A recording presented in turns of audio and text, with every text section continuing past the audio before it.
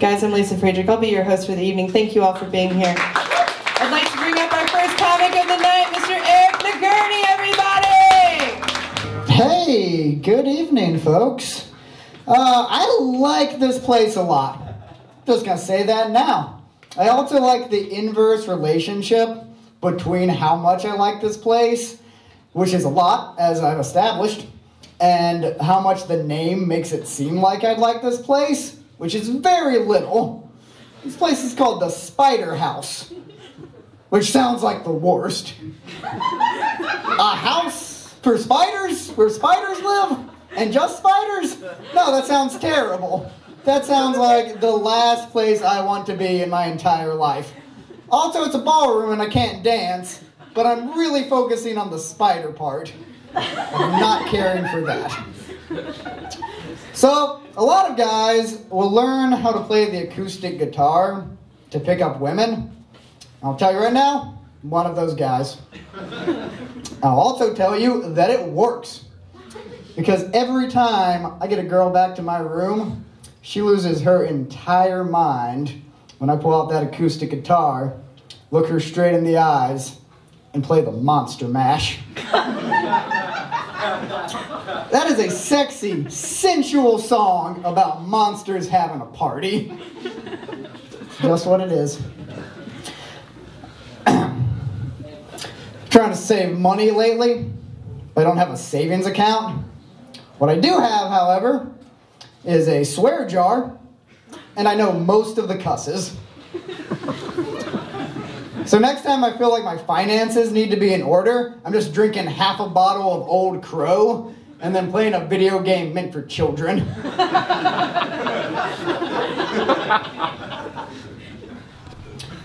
I feel like that had to be part of the elevator pitch for Mario, right? Well, what we've got here is we've got this little Italian plumber, and he runs from the left to the right, and he jumps over bottomless pits, and he fights turtles and Goombas. I'll tell you what a Goomba is later. I don't think it's a slur. And for kids, they'll have a lot of fun, and it'll be like their favorite guy. And for adults, they'll yell at him as if they're going through a messy divorce. A fun game. I have some really terrible news, and I hate to bring the mood down so early in my set, but I don't know what happens when we die. Sorry to disappoint everyone. Because you saw me walk up here, and you just thought, oh, a small bearded man. He'll know. But I don't. I have no idea whatsoever. My only opinion on that matter is that I hope it's not ghosts. I don't want to hang out with ghosts. They seem like jerks. And they seem like people I could never relate with. Because if I'm hanging out with a ghost, and he is telling me that he was a turn-of-the-century oil baron who died in a workers' uprising and was torn limb by limb by the very workers on which he built his his empire of oil baronry, then that dude's not going to be impressed when I tell him that I rammed my car into a tree, looking at my iPod, trying to find the perfect Weezer song.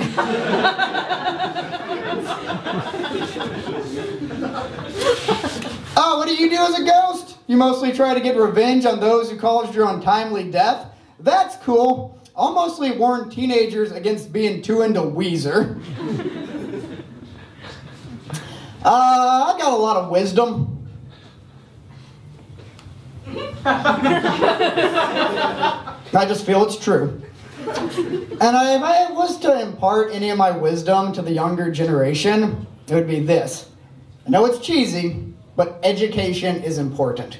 Whether it be formal or informal, gaining more wisdom cannot hurt you in life. It can only help you, and you need that in the crazy world we live in.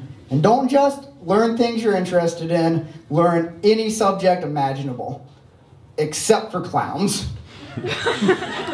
That's creepy. No one likes anyone who knows too much about clowns. You have never heard anyone say, oh, have you met John? Great guy, knows a lot about clowns. That's not something anyone's ever said. I feel like you should be allowed to know the names of 3 real-life clowns, and no more. You get Bozo, that's a gimme. You get John Wayne Gacy, and don't know too much about him either. That's weird in a different way, but it's the world we're living in. You're gonna find out who he is eventually. And then third, free space. Whoever you want. Maybe you know a clown. Maybe you yourself are a clown. I don't care. That's your third one. Maybe you're good at 2. Good on you. That's a smart move, only knowing 2 clowns. But if you know 4 or more clowns, take these handcuffs and put them on yourself. Because you deserve to live in a prison and nobody wants to touch you. Not even to take you to that prison. Despite what I just said, I actually feel really bad for real-life, legitimate clowns. Because we think the worst of them no matter what. But if a clown's in it for the right reasons, a clown might be the best person on the planet. The entire desire behind their job is just, well, I wanted to bring joy to children. I wanted to entertain those who are truly innocent. Maybe the people who deserve happiness the most in this world. And to that we respond, boo! Get away from everyone! Get a real job, like pornographer. Or pornographer's sleazy friend. Just not a clown. Guys, my spirited defense of clowns. Maybe not everyone's on board. Well, that's fine. So you guys know that game you play when you're a kid? Where you spin a globe, and then you put your hand on a random part of that globe, and that's where you're going to live when you grow up. I feel like we all played it, because it's a great game. It is an amazing way to create near impossible expectations from a young age. Because when you're a kid, you're like 6, you're spinning that globe, and you're like, all right, when I grow up, I'm going to live in Tokyo, Japan. And then 30 years later, you're like, did I land on Tokyo, Japan, or Gary, Indiana? This did not work out as planned. But me, I'll tell you this about myself. I'll tell you about my dad. My dad was this old, eccentric history professor. And that stopped me from playing this game because he didn't care at all for the world of the now and of current events. He only cared about the past. So he didn't keep any globes in our house.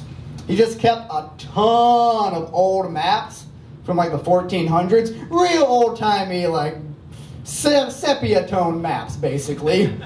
So I tried to play this game, and I closed my eyes, and I put my finger on that map, and now I live in an ocean dragon. It sucks. I was really going for that angry baby blowing wind at the pirate ship. But oh well. Got a new pet recently. That's very exciting. It's great to have a new pet. I feel like you can tell a lot about a person by the name they give their pet. Like for me, for instance, I gave my pet the name of Billy Corgi. Tells you 2 things about me. 1, I love Smashing Pumpkins / Zwan frontman Billy Corgan. And 2, I'm a crazy person. Because Billy Corgi is not a corgi. He's not a dog at all. He's actually just a knife. I've glued googly eyes to a cute little knife. When it gets cold outside, I put a sweater on my pet knife. And twice a day, I take my knife for a walk, which is just me tying a rope around a knife and dragging it across the sidewalk. Very happy pet owner. Got married recently.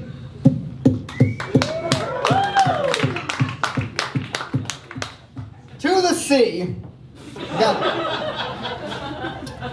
I got married to the sea. And people ask me, Eric, is it weird being married to a gigantic body of water?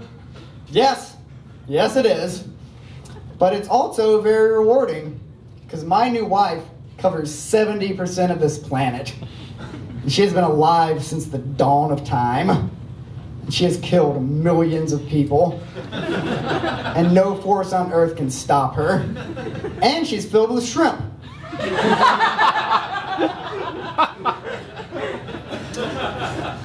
She is my immortal murdering red lobster lady, and we're so happy together.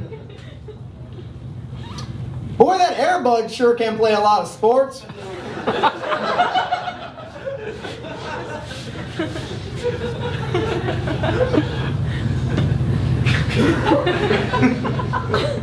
And yet, the justification in all of those Air Bud movies, and really the entire genre of animals playing sports films, is always the same.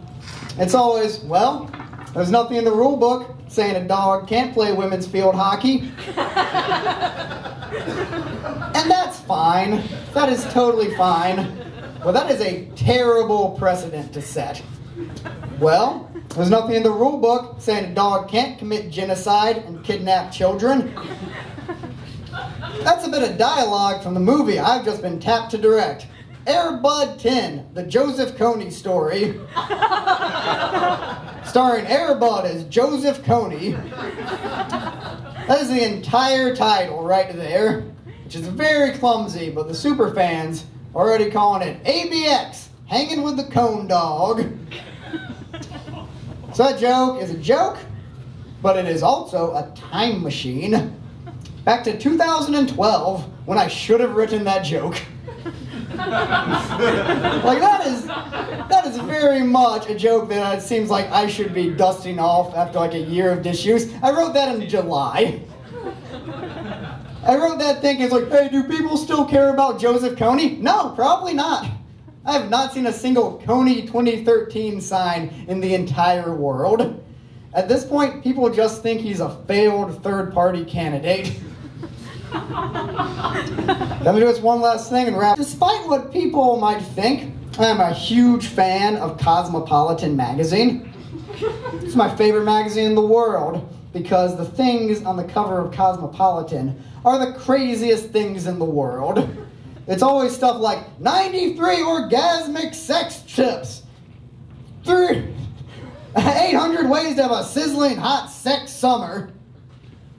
Did a human being write that? Or did you get that out of a magical hat filled with buzzwords? Because if a human being wrote that, then I want to be that human being. Then I can write the craziest stuff in the world. No one will care. No one will even think it's weird. I can write stuff like, trap your man in a sex pleasure prison. 43 bedroom tips to make him forget his awful childhood. Sex so hot it'll burn down your house, and then you can collect the insurance money and start a new identity in rural Montana. Thanks, guys. I'm Eric Nagurney.